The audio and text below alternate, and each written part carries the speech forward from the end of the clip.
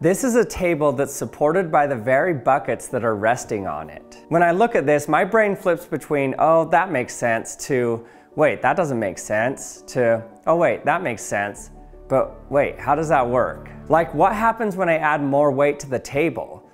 What about if I add more weight to the buckets? In this video, I'm going to show you how pulleys can be so simple yet so confusing at the same time. Why does this book stay balanced when the strings are uncrossed, but then if we cross the strings, the book falls? And also, is it possible to lift yourself up under your own strength with a pulley? You've all heard the idiom that to get ahead in life, you just need to lift yourself up by your bootstraps. This means that you need to be a self-made man. If you want something, you have to make it happen yourself. But what's funny about that idea is that the first time lifting yourself up by your bootstraps was used in the 1830s, it was meant to mean something that was impossible or absurd. So what is correct? Can you lift yourself up by your bootstraps? Well, by pulling on them, no. The harder you pull on them, the more the normal force pushes on you, so the forces always balance out and you stay put. So I grab the chair and start to lift. Notice how right when I start to lift, it goes to 180 pounds. So now I suddenly weigh 180 pounds. Now 200, 220, 240, 280, 300 pounds. But what if we get smarter about it? For example, if I have a pulley, is it possible to lift yourself up with a standard fixed pulley?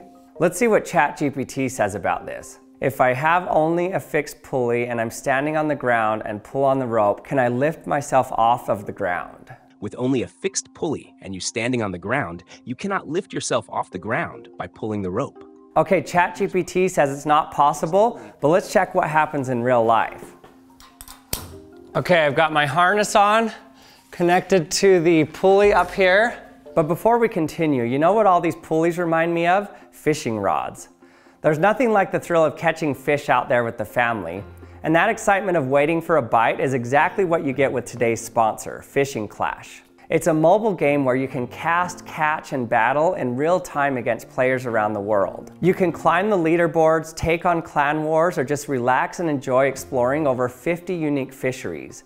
Everything from tropical lagoons to icy fjords. The cool part is that it's easy to jump into, whether you've only got a few minutes or want to sink in for hours with the game. You can unlock new gear, collect rare species, and even take down boss fish that push your skills to the limit. And if you're someone who just wants a calming break, there's also serene locations and soothing sounds built right into the experience. I've pinned my download link and the special gift code at the top of the description and in the comments. So use that code and you'll get a free $20 reward pack with exclusive items to give you a head start. You can just download the game, redeem the gift code, and you're ready to go. And thanks again to Fishing Clash for sponsoring this video. Now let's get back to our experiment. Let's see if I can actually lift myself up now. 3, 2, 1. Yep, I can. So I can lift myself, but it's very difficult to do. Fixed pulleys have no mechanical advantage. They just let you pull down to lift something up. If you want a mechanical advantage, you have to use something called a movable pulley. In this pulley, I have a bunch of pulleys all linked together. So as I pull on the rope, the bottom set of pulleys gets closer to the top set. That means each rope segment is sharing part of the weight. So instead of me holding up 100% of the load with one rope, the weight's divided among several ropes. Now let's try it with this. Oh, yep, it's possible. And it's a lot easier. I can hold it with one hand and easily pull myself up. So I somehow magically made it easier for me to lift myself. But notice what the trade-off is. I have to move more rope. With each pull, I only move a little bit. If you calculate the work done with a fixed pulley versus a movable one, it's actually the same amount of total work. But since our muscles have limits, it's more possible to do with a movable pulley. So yes, you can lift yourself with your own bootstraps. You just need a complex bootstrap and of course something higher to hook it to. But movable pulleys like this are still not very easy to wrap your head around. For example, watch the speed of each rope of each individual pulley as I move the rope. Notice something odd. Each rope is moving slower than the one next to it. If it's one continuous rope, then how is some rope moving faster than other parts of the same rope? This one point made my brain hurt for a long time whenever I thought about pulleys learning about them. The confusion comes from the fact that this bottom set of pulleys is moving as we're moving the rope, and that changes everything. For example, let's take our fixed pulley here. You can see if the pulley is fixed, then the rope moves with the same speed on both sides. But now let's fix the rope and let the pulley move when I pull on the rope. You can see that one side of the rope is fixed and not moving, and the other one is moving. So the speed of the rope on one side is equal to the speed of the rope on the other side minus the speed of the pulley. So we can see that for each pulley the rope goes around, we have to subtract the speed of the pulley moving up. So the rope speed gets slower and slower and slower until at the very last pulley it's not moving at all.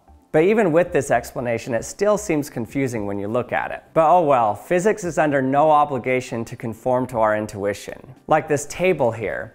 It kind of intuitively seems like it shouldn't work, but it also seems like it should. For example, when I release the table, it gets raised up on the pulleys from the weight in the buckets, but then the buckets stop the table from going up anymore. But what happens when I put more weights in the bucket? So I'm gonna add about 7 pounds to each bucket.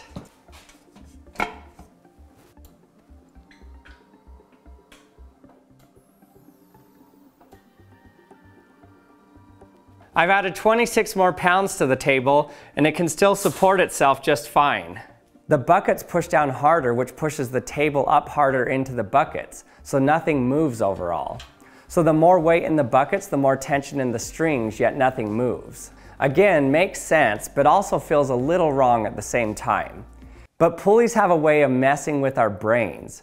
For example, let's take this book connected to 2 pulleys and some weights on the other side of each pulley. But the weights aren't quite heavy enough to hold up the book, unless we just do this. Then suddenly it balances perfectly. I can even do it so that when it's uncrossed, the weights weigh more than the book, so the book goes up. But now, if I cross it, the book weighs more. So what's going on in this situation? Well, this book has a certain weight that's pulling directly down on the book. If these ropes don't pull directly up with exactly the same force as the weight of the book, it will fall down. So when the rope is straight, that works out fine. But when we cross it, the string is now pulling sideways with half of the weight of the book. So the force in the rope is the same, but some of the force is getting wasted tugging it sideways. And only a fraction of that force is being used to pull upward. Again, this makes sense, but it also just feels wrong. Physics like this can be weird because we built math and physics by using our intuition and logical truths. But then once we built that framework, we have to continue to trust it even when our intuition breaks down. Albert Einstein once said the most incomprehensible thing about the universe is that it's comprehensible. So we shouldn't be surprised when things don't feel intuitive.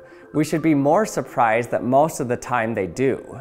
And thanks for watching another episode of the Action Lab. And remember to download Fishing Clan with the link in my description. And don't forget to use my gift code on screen to grab your $20 reward pack for free.